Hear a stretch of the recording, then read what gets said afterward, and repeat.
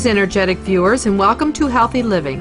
Today on our show, we are honored to introduce the esteemed T. Colin Campbell, PhD, a pioneer in nutritional research.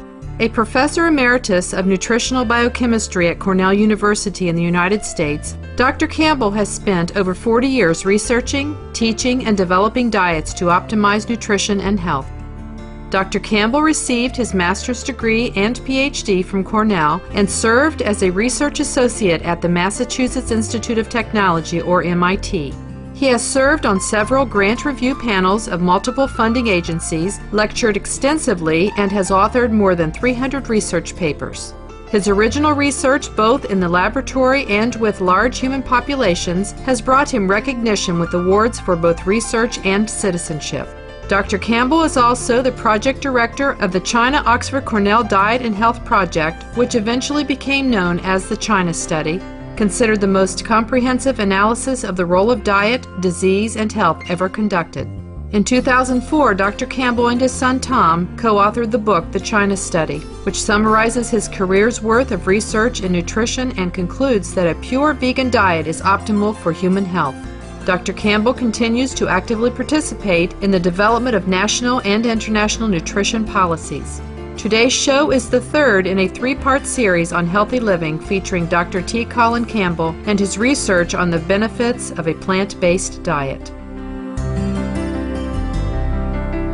Ensuring that people have adequate access to health care is an important foundation for the prosperity and well-being of a country, company, institution, town, or family. In the United States, where people receive health insurance through their employer, this benefit has become extremely expensive for corporations to continue to offer, and many now are no longer providing coverage to their employees. Dr. Campbell believes the widespread adoption of a vegan diet to be the most effective way to lower health care costs. Even though it's been now 3.5 years since our book came out, all of a sudden now things might begin to change in this way. The cost of health care in this country is serious. Yes. And so what does that do? That's causing jobs to be loose because, the companies can't afford the health care. Mm-hmm. It's having an impact on school budgets. Then they got to cut programs.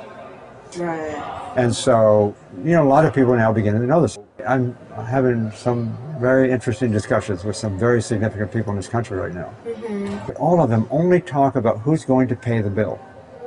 Is it going to be the insurance company? Is it going to be the individual? Really, none of them are talking about how to make people well. They talk about prevention a little bit. They'll use the word prevention, but that word prevention to me is very superficial.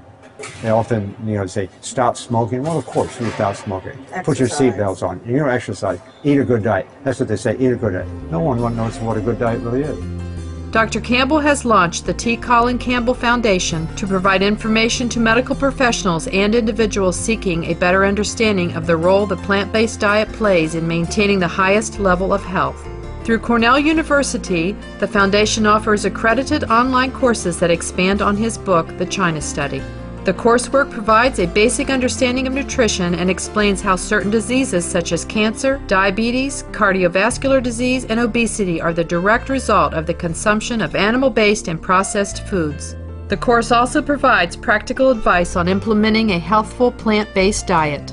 Another exciting feature of the foundation is its online social network where many people who have successfully overcome deadly diseases through plant-based diets share their inspiring stories and experiences and provide support to an ever-growing community seeking to do the same. There's nothing else in medicine that comes close to this, in my estimations. I've already had 3 physicians come up and tell me that, they're getting their patients to do this. One of them, he's bought about 90 books and he gives them out to all his patients, and so he asked them to fill out little forms what they think of it. And the reaction was really impressive. And so I'm really confident that this needs to be the future of medicine. Mm-hmm. It needs to be broadcast and told to the public. Right. And someday it can save healthcare costs. In a few moments, we will hear more from Dr. Campbell on how a vegan diet can have a beneficial effect on mitigating the global warming crisis that is occurring on our planet. You are watching Healthy Living on Supreme Master Television.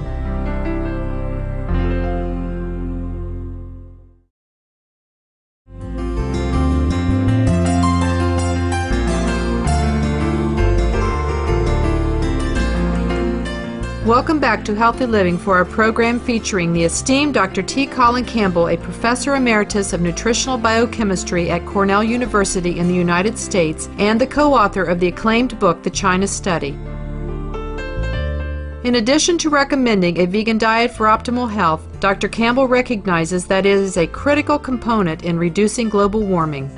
The United Nations Food and Agricultural Organization has stated in a report meat production for human consumption emits more greenhouse gases than all transportation sectors combined.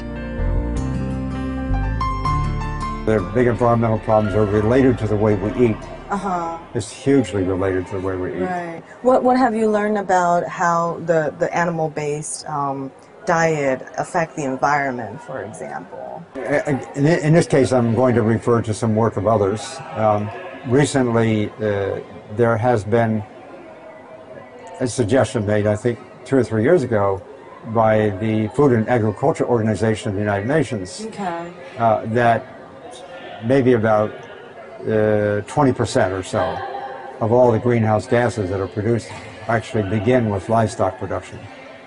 And that's kind of startled some people. 20%, that's actually, it turns out to be much more significant than that now, according to recent information I have. Oh, there's updated And the data. reason this is really significant is because the greenhouse gases that are produced by livestock primarily are methane, carbon compound.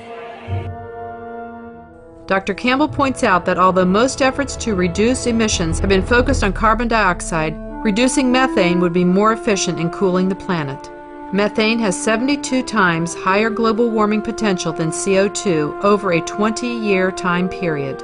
Thus, minimizing methane emissions would have a faster effect in curbing the effects of global warming.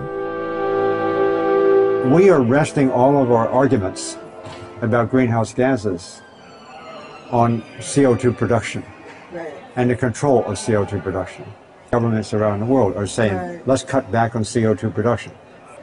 The problem with that is that even if we were to cut back CO2 production by, let's say, 20%, which is huge and is probably not possible in the next 10 years, even if we were to do that, we're not going to see much effect on the greenhouse gas business.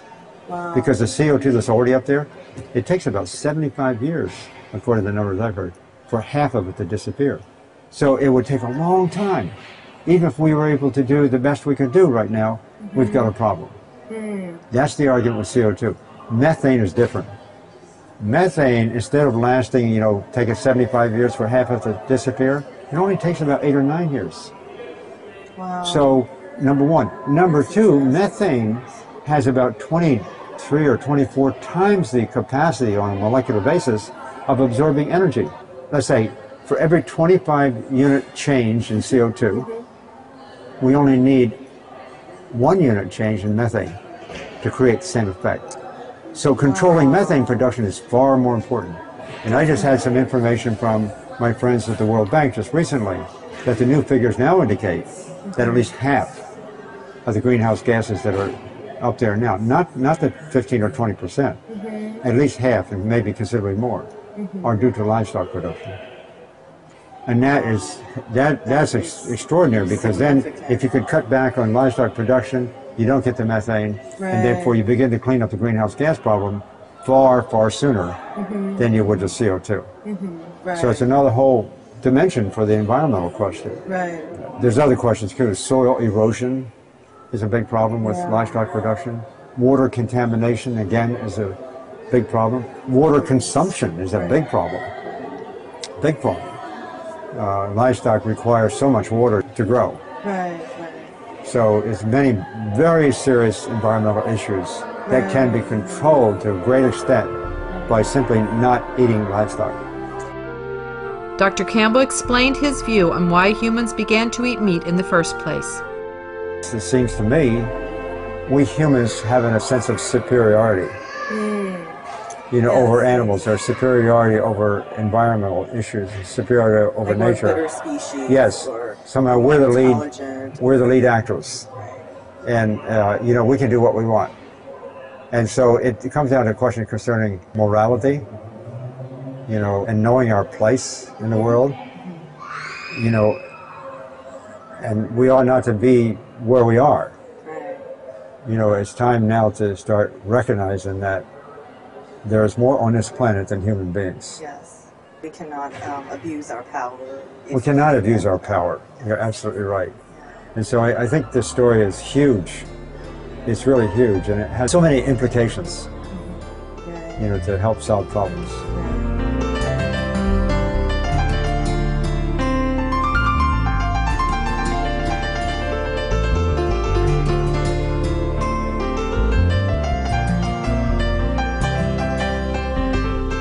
We extend our great appreciation to Dr. T. Colin Campbell for taking his valuable time to speak with us about the plant-based diet and why it is the best choice for humankind to make.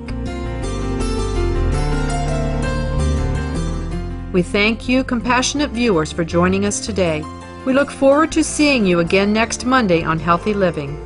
Next up is Science and Spirituality right after Noteworthy News. May the light of heaven always shine upon you.